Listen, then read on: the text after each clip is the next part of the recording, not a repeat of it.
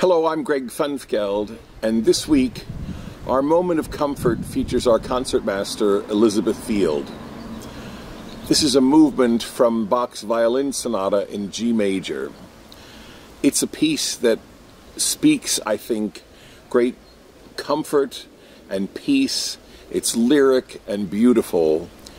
Bach would use it later in his Cantata 120, which you'll hear in our August Bach at noon when Liz plays the violin solo and is joined by soprano Julie Bosworth.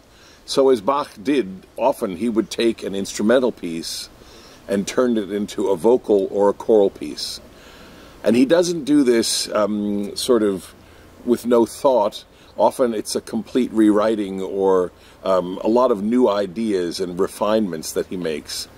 But enjoy, please, this violin solo, and then look forward with me to the vocal solo that you'll hear at the August Bach at noon. As always, we wish you peace in your hearts, good health, and happiness.